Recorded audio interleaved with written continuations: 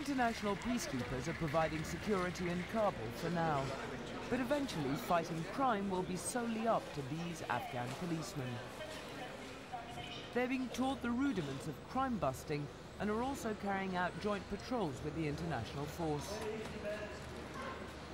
Peacekeepers staged mock killings and vehicle searches and showed how to cordon off a crime scene, search for clues and collect evidence.